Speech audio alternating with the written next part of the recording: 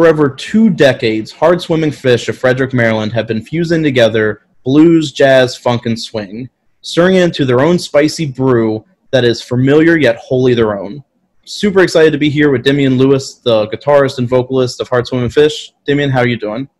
I'm doing great. Good to see you. Yeah, it's good to see you. We were talking a little bit before this started that, we've had you a couple times at Brightbox. It's always been a different experience, so you're always a band to look out for when I see you coming. It's always something new. I appreciate it. We love playing there. It's a great spot, great stage, always a good crowd. Yeah, so that's one of the things for people who don't know you. The band is described as twisted vintage roots music. Can you share with me where that comes from and, some of your influences, what brings us to that? Yeah, I mean, most of our sort of like signature stuff is sort of just happened organically. We had been a primarily acoustic band for quite a while, and we were doing, for a long time, we said, like our sort of tagline was old time blues show. And then when we started getting more electric again, we realized it's not really old timey anymore, and I'm not exactly sure how to describe it. So we put it out to the fans on Facebook, and that was one of the suggestions. And we thought, well, that pretty much sums it up right there. Well, and it's true to it, because when you listen to it, there's, like you said, there's influences, there's different things that make you stand out in a very unique but like authentic way. And for some other bands that might just be tag words, but I mean, I think that sums you guys up in a good way. I think your fans did a good job with that. Yeah, it seemed appropriate because we certainly have I think our ethos is very much traditional music, but you can't ignore the fact that there's been a lot in between the 1950s and Howlin' Wolf and Muddy Waters and today, and at the same time we've got particularly our rhythm section is steeped in jazz and world music and stuff like that, and we sort of bring that all to the table when we play. Yeah, it's so cool because I've definitely caught you guys doing like an impromptu like Black Keys cover, or like we said, we've had you play on shows that are more like 20s to 50s bass, but you guys just kind of shine no matter where you are on a set, and I think that's impressive. Oh, thank you. Yeah, so I mean, another part about that is your whole aesthetic. I mean, the old-fashioned suits, the harp blows just these hurricanes through a telephone speaker, you've got the retro amps, you've got the unconventional drums, the upright bass, like, there's no way to say it, but you guys just look cool. You look like you fit the part. You look like you are comfortable with what you're using. You use a lot of interesting equipment. Can you talk to us about some of that? Like, how did some of this instrumentation come about? Like, how did this get so integrated into your sound and your look and the whole Hard Swimming Fish thing? Yeah, the look started, well, when we first started, we've been at this for almost 20 years now, and when we first started out, I would show up to gigs and whatever I was wearing, I'd be in like a t-shirt and work pants, and Randy, the bass player, suggested to me gently that perhaps I should look like I meant to be there. Which because Randy is such a silver fox, if I can go on the record to say that. So like that guy is setting the bar pretty high. Exactly. He is always dapper, right? And so one day I just showed up to a gig. I thought I'd go all the way. I showed up to a gig in a suit. And pretty much from then on, it had been the hat, the tie, and everything, and so that was sort of the way the look evolved, and the instrumentation again, came out of when we were playing a lot of acoustic music. So as we started to go back, I found to electric, I found the arch top more comfortable for me to play than like going back to a Strat or a Tele or something like that. Randy was already on upright, and we didn't want to change that. And Jason was playing that crazy drum kit that, with the cajon and everything. He's recently, actually, in this last album, gone back to drum set. But you never know what he's going to do. So, and Waverly's, I wish I could remember the name of the harmonica player that Waverly got the idea for the telephone from.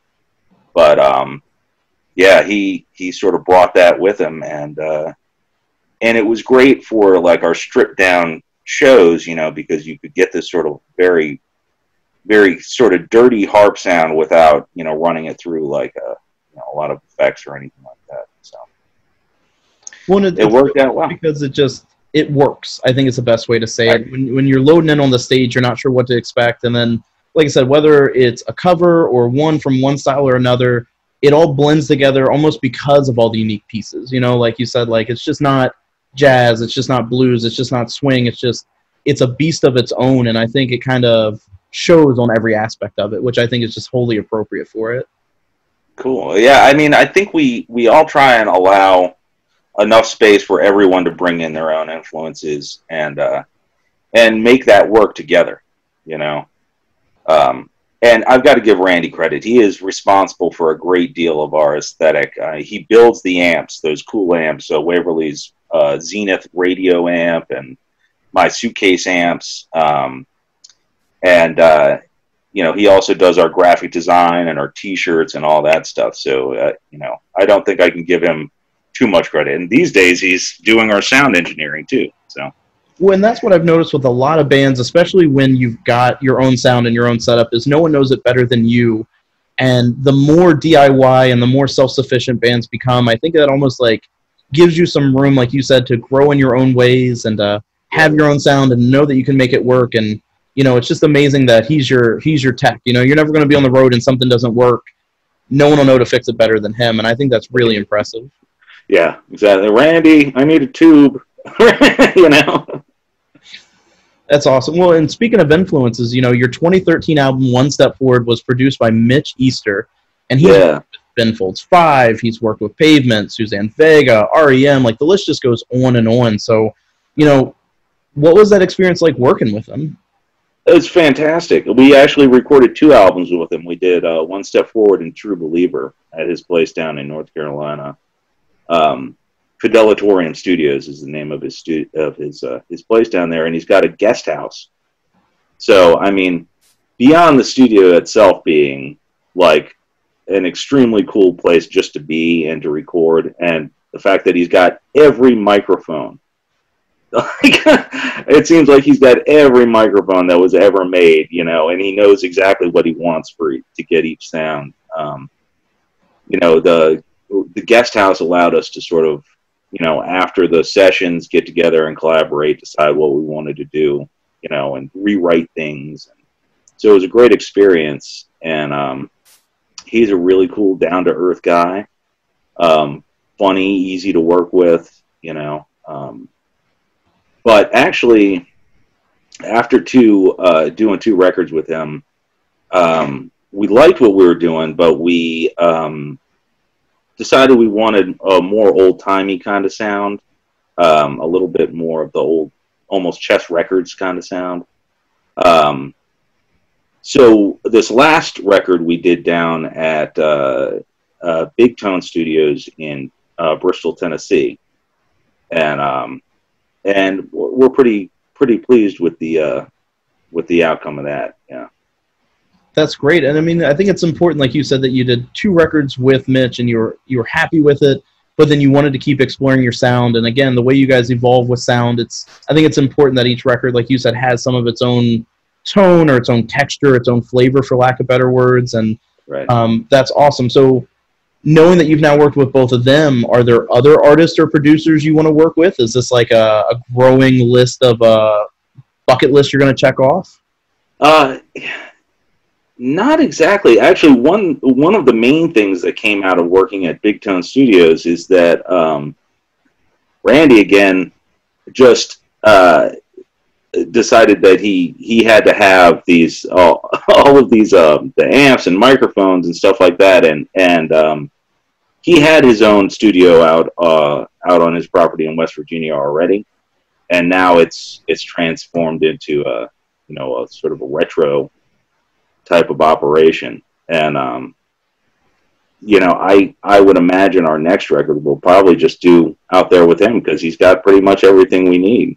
So again, but we're always open to collaboration. We do. I mean, I'm the only person for whom this is my only band.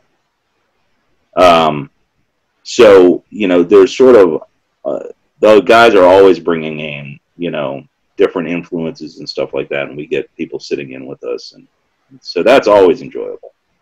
Yeah, well, I mean, I think that's amazing. Again, it goes back to the whole DIY aspect of you guys bringing it in-house. And, you know, if there's ever a way that you can take all the time you need on production and sound and getting it just the way you want as a masterpiece and maybe not having to refinance your house to afford the studio time, I think it's definitely a key time to work with Randy. And like you said, to just bring it all in-house. I don't know if there's a better way to do it ultimately. I think a lot of artists end up that way. Yeah. There's a balance to be sought there where, you know, obviously if you've got, you know, you've got 4 days, 5 days or something like that, and that's all you've got, then you sort of have to maybe, you know, compromise on performance sometimes. You maybe didn't play the song exactly how you would have wanted to, but it's good enough because you got to move on to the next thing. But also, when you have that the concentrated time where you're like, we're all together here, because we live all over the place. You know, I'm in Loudoun County, Randy's in West Virginia, Jason's near Washington, D.C., and Waverly's all the way down in Charlottesville. So getting us all together, it usually only happens at gigs. So, you know, we like to have that sort of dedicated time where, you know, we're all together, we're working on this project, you know. It's just that if we're doing it ourselves, maybe we can say, okay, we didn't get it quite done. You know, we'll schedule another, you know, recording session in, you know, a couple of weeks and try it again. So.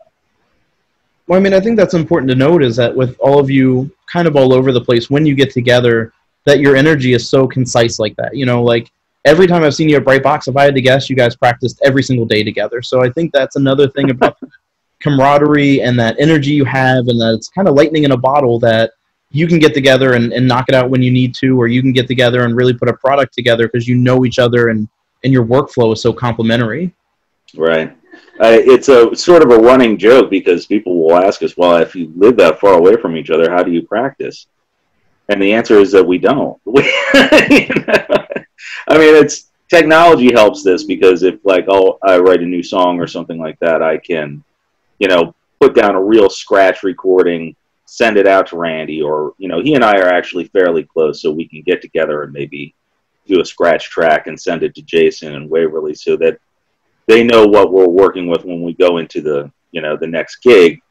And then frankly, we're basically polishing it at the gigs, you know. But we've been playing together for a long time. I mean, this band has been together for a long time, but Randy and Jason and I have actually known each other pretty much our entire lives and have been playing together since we were teenagers. So that's awesome. So that's the question. You know, we've got these other albums that have came out. You're constantly writing, whether it's together or separate. You're getting together at shows. You're harnessing that energy. So, you know, what's next for Heart Swimming Fish? What's coming up in the pipeline? What are we looking for the next year or so with you? I'll tell you. I mean, I think all of us are wondering what's next at this point, right? But I can give you all some credit for I think what we're going to be working on in the immediate future, because we had such a great time recording the songs for this series, and they turned out so well that I think what you're going to see in the coming months is us recording and releasing singles rather than, you know, waiting for the entire album to be together, you know, all together. But yeah, I mean, we were, you know, really pleased with what we got. So I'm super happy about it. Like I said, everyone seeing this interview will see the songs, you know, right after this, and I think our comment section will reflect that I think everyone's going to be impressed with what they're hearing. So, you know, I'm excited to have the world hear some of them first with us for sure. Yeah, I'm really pleased with and thankful for this this opportunity, because it's really turned out well. And you know, the audio, I think, you know, Randy was engineering the audio, and that I think that turned out great. But Jason is our cinematographer, so let me give him a shout out for that. Perfect. Well, again, I really thank you for being here, you know, answering these questions, providing such good content for us, both live and here on the web stream. And you know, the next time I'll see you is on the stage, and I can't wait. Thanks for joining us. We can't wait to be there in person. Thanks a lot, Josh. See you soon. Be well. You too. Okay, here we go. Here's a song from our most recent CD called Misspent Youth, based on a true story.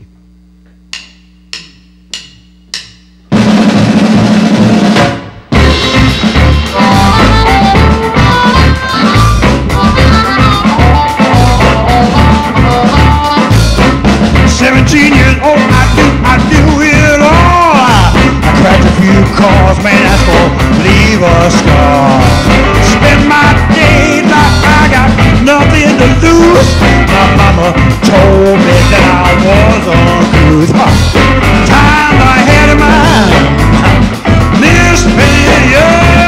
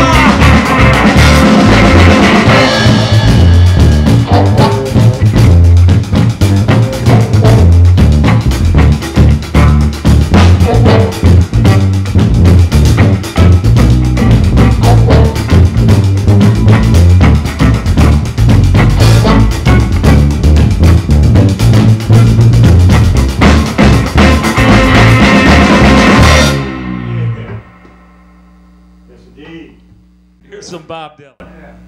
1, 2, 3.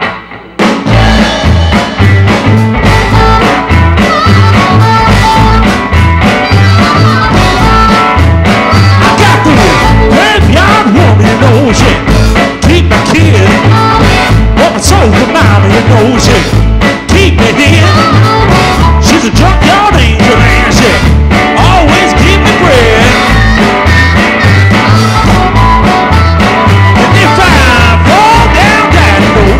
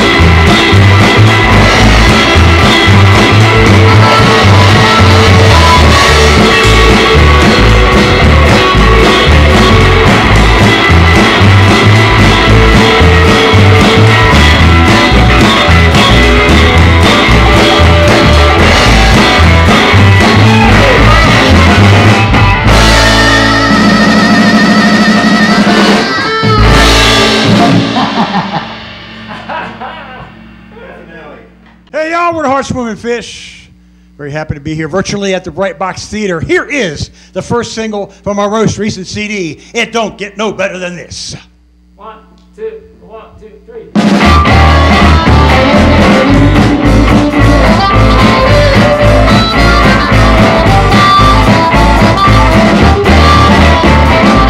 Don't get no better. Don't get no better. Don't get no better than this. On a hot August night in a bar full of hate, just a quick little kiss, girl. I know you can't stay.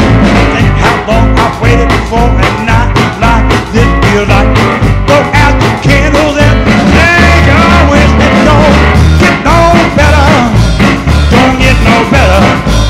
Don't get no better than this.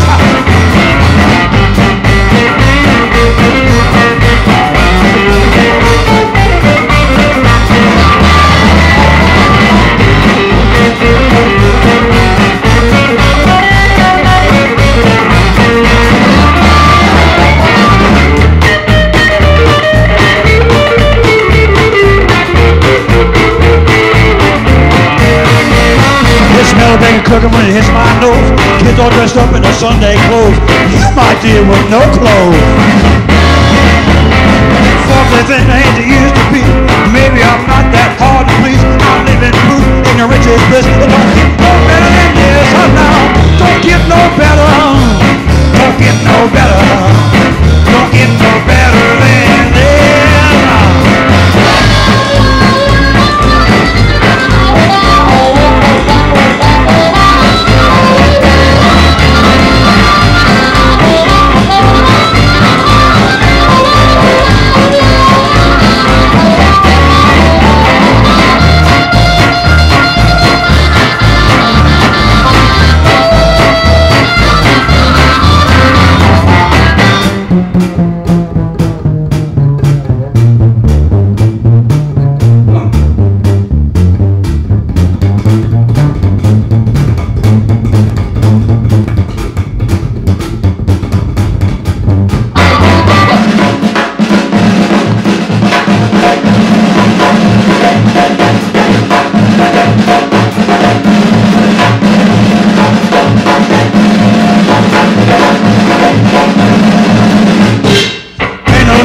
Tell tall tales of how the price is sliced, got the business sale. This could all be yours. You ain't gotta fantasize about that house that's twice the size. What we've got, well, just plain things don't get no better than this. Oh no, don't get no better. Don't get no better. Don't get no better than this. I tell you now, don't get no better. Don't get no better. Don't get no better than this.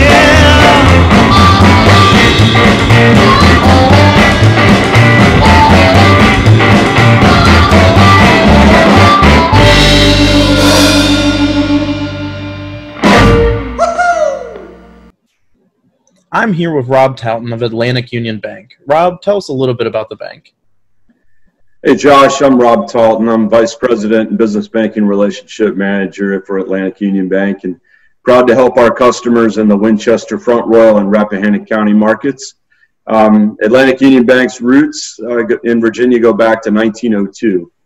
And since then, we've grown to become the largest regional bank headquartered in the Commonwealth because we put our customers first and we make banking easier, hopefully, in the process. We understand that financial services is about much more than money. And at the heart of every banking transaction is a real person, someone who dreams of buying a house or starting a business or saving for retirement. And we're also neighbors and proud to support great organizations like the Bright Box Theater, as well as the arts in our community that help enrich the Winchester community. And if you're looking for a different kind of bank, a different kind of experience, a different kind of feel, and true relationship banking, then I would be honored to discuss that with you and to see how we can help. So again, as being a musician myself, and having such a wonderful connection to the Bright Box, we couldn't be more thrilled to help any way that we can. Well, guys, you've heard it from him first. Rob, thanks so much for checking in. Thank you.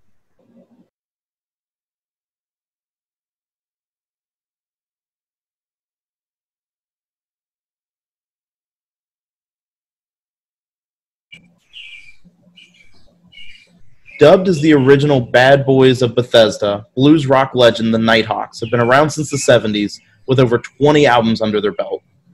Their high-energy shows pack the house every time they play the Bright Box, and I couldn't be more excited to be speaking to founding member Mark Winter today. Mark, thanks for joining us. Good day, sir. How are you? Doing well, doing well. Can't complain about the weather. I'm trying to stay positive. That's about all I can do. Good, good, good. So I got to ask, being a band for nearly 50 years, you have to have some great memories. Could you share one or two of those with us? Ooh, one or two. Well, one of my proudest moments was we had a great relationship with Muddy Waters for almost a decade, his last decade. But there was a moment we would open shows sometimes for a week at the Cellar Door and on the road. We did a lot of work together. We had the same booking agency, and we had a PA, which made it easy for us to open a show at a college and use our PA without having to pay for it. But we were doing a week at the Cellar Door in D.C., and the band came, most of the band came down from Chicago, but there was a nor'easter winter storm in Boston where Jerry Portnoy lived. Margolin was from Boston too, but he was down staying with us anyway in D.C. So Jerry was snowed in for a couple of days. So the first night of the run might have been Charlottesville first and then the week at the Cellar Door. Bob Margolin came to me and said, "The old man wants to talk to you." I said, what? He said, just ask, just go ask. You know, he didn't want to let the cat out of the bag. So I went in, Muddy was sitting in the dressing room, and I went in, and he said, "Mark, can you do me a favor?" Of course I would do him a favor. "Whatever you need, sir."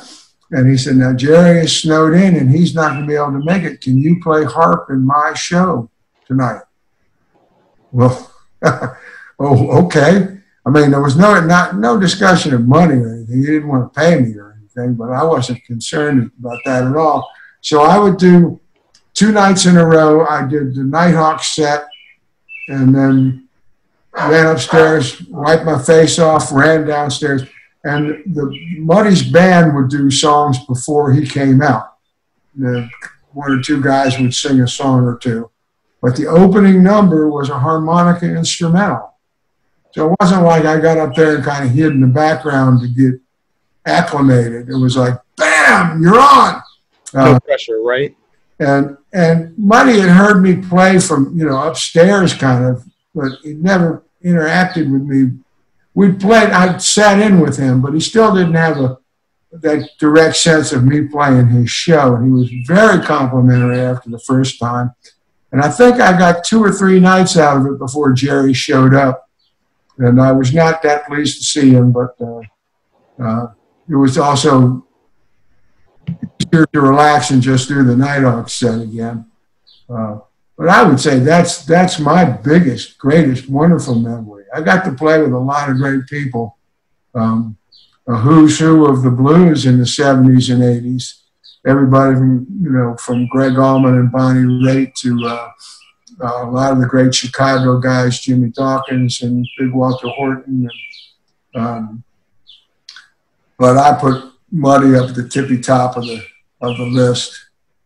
Yeah, I don't think anyone would fault you for that. And I think that camaraderie is so important, and I think that really makes certain genres tight-knit and family-like. And, I think that for me is, I'll discover one artist, and then I'll discover a slew of other artists based on who they've played with or who they've jammed with or, right. If they're a feature on an album, And I know even local bands have said before, I heard that harmonica part, and I knew it was Mark. I know you and I have talked about that is, you get a style and you get friendships and you get that camaraderie, and it really makes for a whole scene that's just amazing. Especially in those days when you would do a week in a club. So you would be backstage. There's a degree of friendship. It's like you're on the job site together. So you're eating together, you're hanging out between the shows. You just end up after a couple of days with a special camaraderie that is way different from being the kid that walks in, can you sign my album? I really like you, you know. And it led with us and Muddy's band. We did several recordings. There's 2 albums called Jackson Kings that we had a situation where after the shows at the cellar door, and at night we'd finish up at 12 o'clock or something, we would go to a studio in Silver Spring and play till dawn. And we recorded all this stuff, 16 track, whatever number of tracks, and mixed it and made a couple of albums out of it. The Jackson Kings concept, Muddy had done in the 60s, had done some recordings called Fathers and Sons, where some of Muddy's guys and then younger guys like Paul Butterfield and James Cotton playing with Muddy. And I followed that I read about it when it happened and waited for that album to come out, like it was Christmas was coming or something. So we chose Jackson Kings as the theme for ours. But I mean, what an lifetime opportunity to be involved in that stuff. It's crazy to hear, and it's amazing to hear that you say you would play till 1 or 2 a.m. when the bar closed and then go record, because, the next question I have for you is you've already earned the title, but, you've been called one of the hardest working bands in America. And, the stories like that just kind of illuminate that. Can you talk about how playing blues has changed for you over time, the decades of your life and the time that you spent playing? Well, I don't work as hard as I used to, that's for sure. There was a strong period, mid-'70s to mid-'80s, where we did 300-plus days a year. And then even after that, well, there were some disruptions in the flow, but we kept up a pretty rigorous pace, and we're not doing anything. I'm maybe doing 150 to 200 shows during normal times. And a lot of them are drive home stuff. We would go out, and we would leave D.C. and drive like to Chicago to Denver to Salt Lake City to Seattle, Washington, and drive all the way down the coast to San Diego, and then drive all the way back through Texas and New Orleans, and take like a month to do that. One time in the middle of that, we left California, flew to Japan, did a week, flew back to California, and drove home. So we don't do anything like that anymore. In fact, I think what ruined most of my physical ailments are based on spending that much time sitting in a van. And one of the worst things you can do to your body is sit in a van for 8 hours a day. No regrets, though, right? No regrets. It was worth it. So like you said, you've been playing for a while. The music you've put out is just timeless. I think a lot of your hits at shows are like one from every album sometimes, it seems. If I didn't know the Nighthawks and I was just diving in, is there an album or two in your discography that you recommend? Is there one or two that is just pinnacle Nighthawks in your personal opinion? The new one. We have a album came out this spring. It's kind of fighting against the lockdown, but doing well. It's number 4 this month on the Living Blues radio chart, which in my field, that's like the Billboard Top 40. The band, The Proven Ones, are number 5 with Kid Ramos. So I'm kind of I sent him a little note. Hey, we're ahead of you. Got to play catch up, yeah. It's a really album I'm very, very, very proud of. The Jackson Kings, especially Volume 1, historically is an album I'm extremely proud of. It gives you an insight into how a younger generation and an older generation of people loving the blues can interact, where we took guys who were they had their own thing, but they were working as Muddy Waters' backup band, and then we became their backup band and put the spotlight on them. And it was at a time when there was a little lull in interest in the blues, wasn't quite so prominent as it is today, and I think we helped with that spark a whole another generation of that kind of thing. There's a number of albums we did that I think are pretty cool. Our very first album is called Rock and Roll, and that was almost a blueprint for everything else we ever did. It was the concept of reinventing rock and roll by going back to the same root sources that rock and roll came from in the late 40s, early 50s, and taking those things again and putting them back together, almost like following your grandmother's recipe for making something, you know. Yeah, I think it's important for people to know that since you were 30 years before. Well, and that's the thing. Since you were playing front since the 70s, a lot of the fusions of styles you did wasn't commonplace at the time. You know, a lot of that stuff you did was risky, maybe, is a way to say it. Well, it's true. And there was a period of time people had no clue what it was we were about. Even some of the record companies we worked with.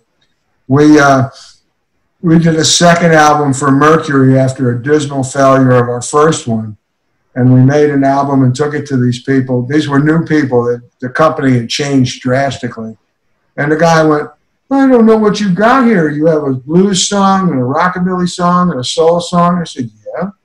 And the problem is, and they had no clue how to sell that. Plus, we didn't all have the same haircuts or, you know, the same little jackets or anything. In fact, we looked like we didn't even belong in the same car, much less on the same stage. But it was a number of years later that the term roots rock popped up. Now, we never considered ourselves really a blues band. That was just the only avenue, the only overall large venue we could exist in.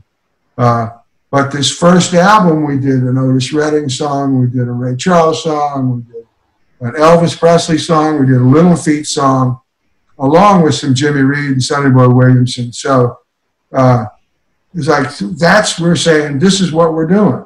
And then we proceeded to follow that up. When the Blasters and Los Lobos came out of California, the critics came up with a term called roots rock, which they didn't have when our first Mercury album came out. They didn't have that, so they couldn't put us in a box. And by the time the term was, so now we call ourselves blues and roots rock. And people understand what that means, but we spent about a decade trying to tell people, well, whatever it is we do, this is what it is. It's the Nighthawks. It's American music. It's something. I tried to call it American dance music, you know, but that didn't have quite the ring, and it didn't compute. The other funny thing was that early on, I knew we were trying to do a commercial thing, not sell out, but we were trying to reach a larger number of people by doing a mixture of music. But we had an opportunity to record an all blues album in '76. And I said, well, we may not be able to do this in the future if we're going to try to be more commercial. So let's knock this out. Well, it got incredibly well reviewed it got reviewed in Playboy, Stereo Review, the Atlanta Constitution, and it sold rather well. And it actually was a prototype. We had one song live from the cellar door with Pine Top Perkins sitting in. And we also got from the cellar door Muddy Waters saying, they have a beautiful name. They are the Nighthawks. And we put that in the front and back of the album, which some people made us think it was a live album, but it was by nature all classic blues. It was just, it was the right time for that to happen. The 60s white boy blues movement had virtually disappeared. And the 80s white boy blues music thing with Stevie Ray, and I'll include Robert Cray, and the Thunderbirds, hadn't happened yet. And boom, here we came out with this album, these four white kids from D.C. playing straight up hard Chicago blues. So it was, people were ready for it, and there we were. So obviously we got pretty heavily labeled a blues band at that point, because it was way more successful than the rock and roll album. And then we proceeded to try and make some commercial albums, and then we put out that Jackson Kings album, which did better than anything else we had ever done. So we've always been identified, and it's not a problem for me to be called a blues band. It's just not an accurate description. Well, I think it's important, like you said, to play the music you want to play and to play what inspires you, and then, like you said, let someone at a record label figure it out. Just do what's right for you. You sell it. I'll play it. You sell it. Deal. So, I mean, I guess that begs the question, you know, there's no sign of stopping. I think you guys have proven that with your latest album, that, you know, there's no lack of new material, there's no lack of passion. So what's next for the Nighthawks? Is it riding on this album? Are you already working on the next? What's going on? Yes, we are.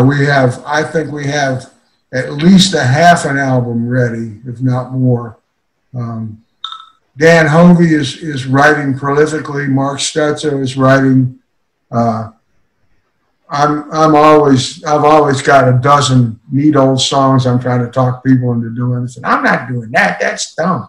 And then 20 years later, I get someone to do it, and it turns out fantastic. So that's always been a funny little struggle for me. But even that last album, All You Gotta Do, the Brenda Lee song was the title song on that. I brought that into a couple of different bands over the past 20, 30 years, and people said, I'm not doing that. And then the last version of the Nighthawks just clomped right into it, and it just was good enough to be the title song on the album. So, plus we sent it to Brenda Lee, who loved it and autographed a copy of it and sent it back to her. So that's amazing. That's some job security if you've always got a few kicking around that you can even pull from the vault and make happen after that much time. Oh, yeah. Oh, yeah. Perfect. Well, Mark, thanks for talking with us today. The next time I'll see you is on stage, and I can't wait, man. So absolutely. Missing it, buddy. Missing it big. Hello to everybody. We'll see you in person soon, I hope. Thanks, Josh.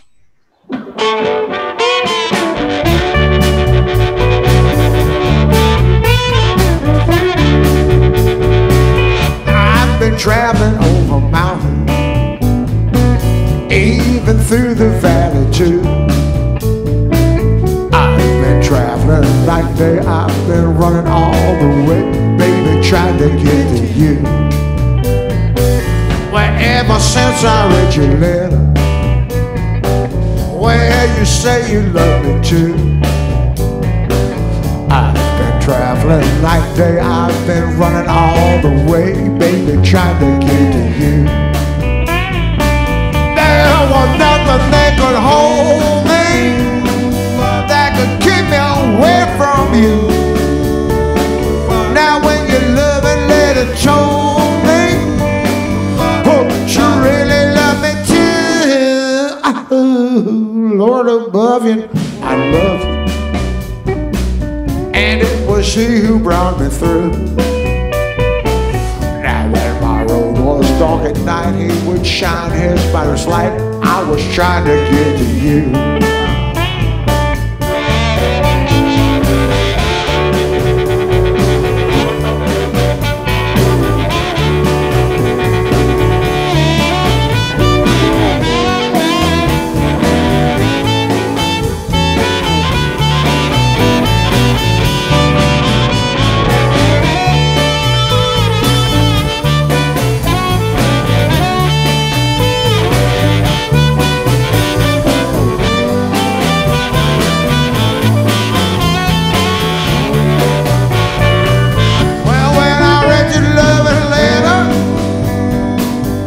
know my heart began to sing. There was so many miles between us. You know that didn't mean a thing, not a thing. If I had to do it over, in spite of all that I've been through, I would travel like that. I would still run all the way, baby, trying to get to you.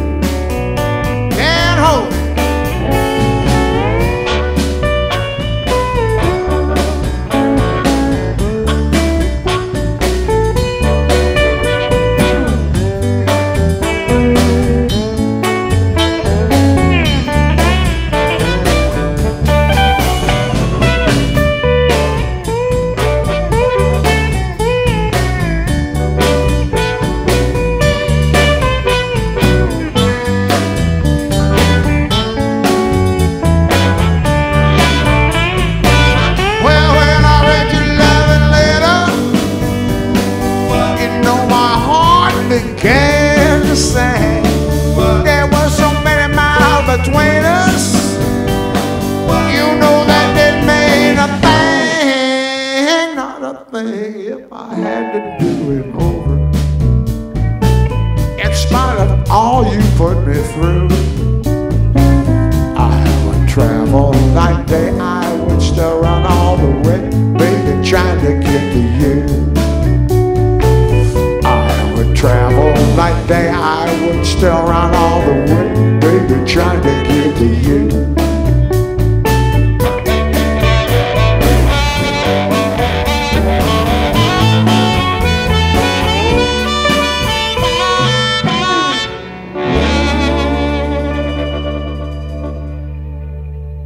One, two, three.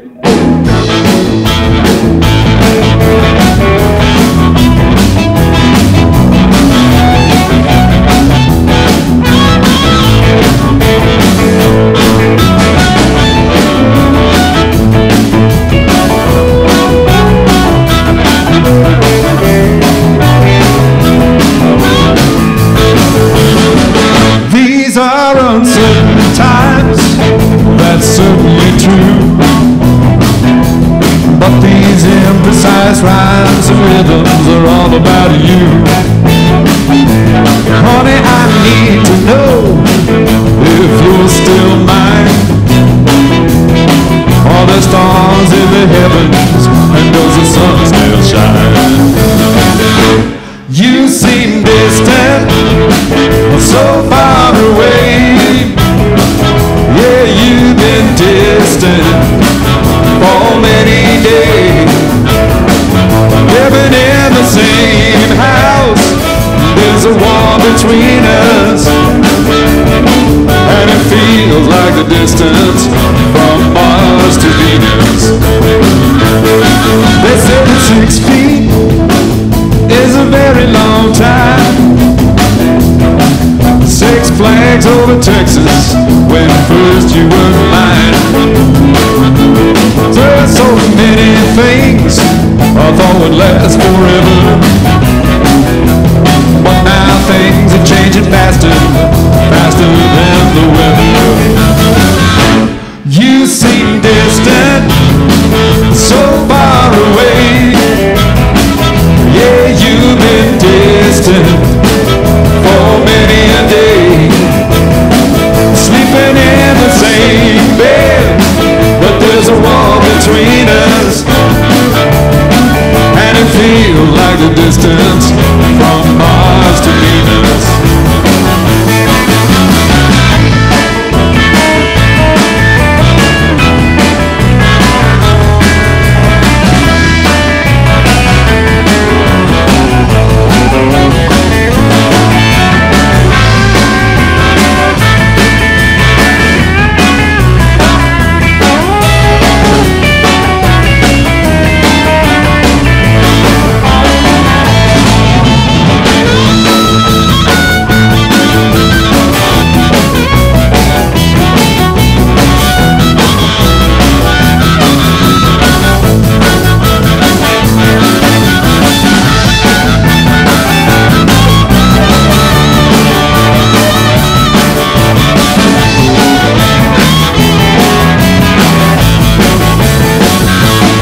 They say that 6 feet is a very long time.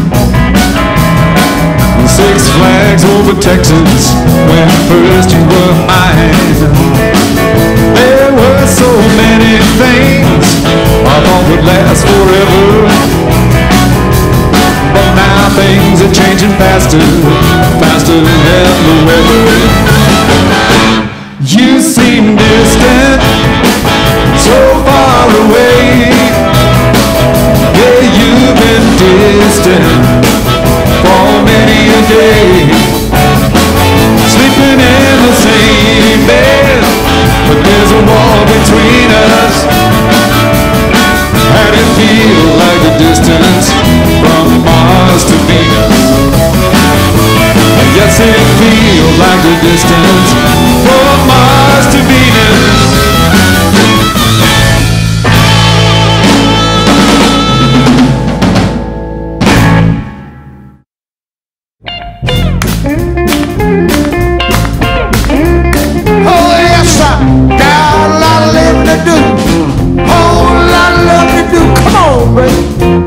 make it fun it takes two.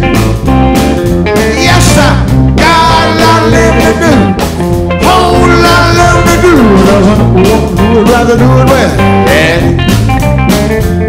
Yo, the moon is big and bright up in the Milky Way tonight.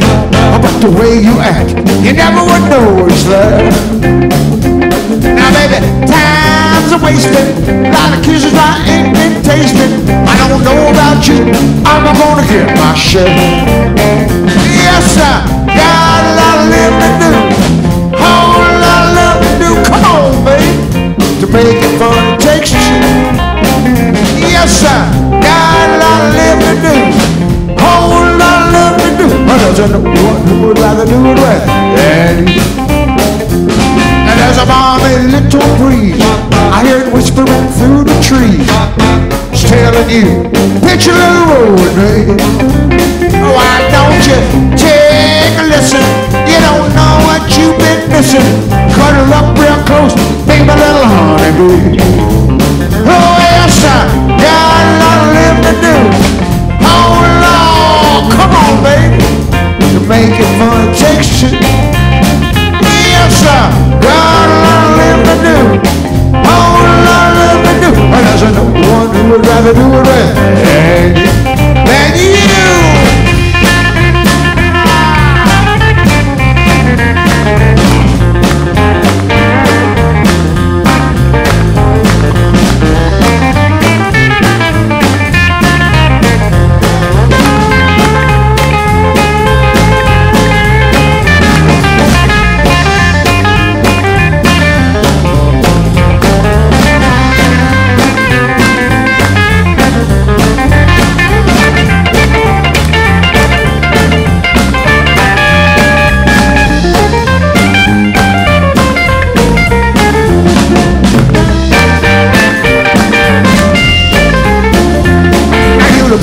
Thing I've seen. How come you treat me so doggone mean? Ain't you got no heart down to hold you near? Why do you keep me waiting? Why don't you start cooperating? Well, ain't the things I say the things you ought to hate? Yes, I got a lot of living to do. Whole lot of love to do. Come on, baby. To make it fun, it takes two. Yes, I got a lot of living to do. Whole lot of love to do. And I said, who would rather do it with? And there's no one who would rather do it